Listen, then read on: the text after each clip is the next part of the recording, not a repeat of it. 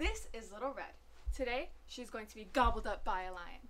And this is Yairi Gomez, first place winner in the humorous solo category for the elementary group of the Greenfield District Oral Language Festival.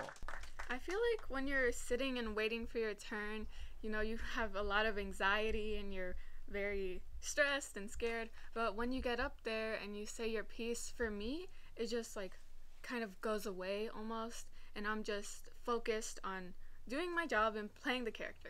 4th through 8th graders took center stage where their skills in public speaking and theater came to life. I love it so much. I love writing and English and reading, so getting to like memorize something and then perform it for everybody, it's just like it's just so fun. I love it so much. Today my mood's bad.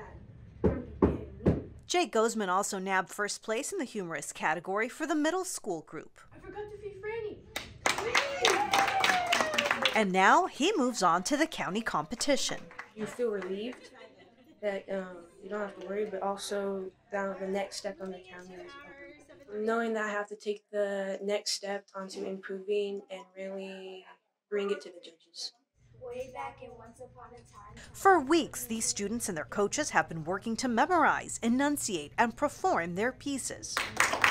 After the judges' deliberations, the winners were awarded their medals, and now it's back to rehearsals as our winners prepare to compete at a higher level. Do your most. Don't be embarrassed. Don't be ashamed. Like, everybody's there for you.